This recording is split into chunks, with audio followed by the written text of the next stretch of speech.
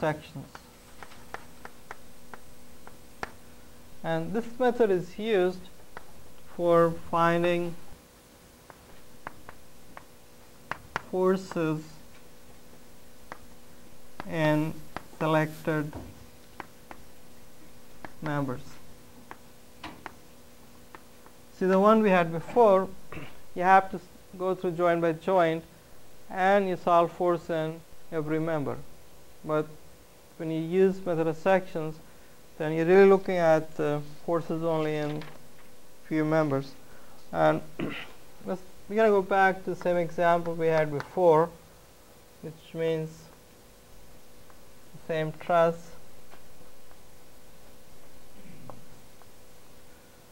So this member here was then we had the forces. There was a force here, was 500 pounds. There was a force here, that was 1,000 pounds. There was another force here, was 500 pounds. And then we had the force due to reaction. There was a roller here that gives you a reaction as 250 pounds.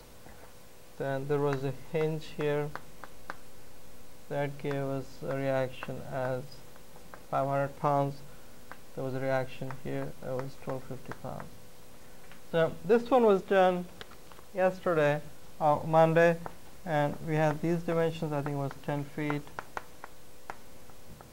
10 feet, 10 feet, and these angles came out to be, this was 45, this was 45.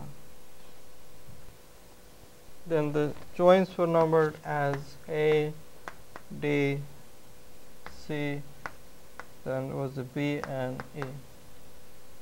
And we walked through this example and we found force in every member using method of joints. But now we want to find forces in members. And we're looking at member E, P, we're looking at member EC, and we're looking at member DC.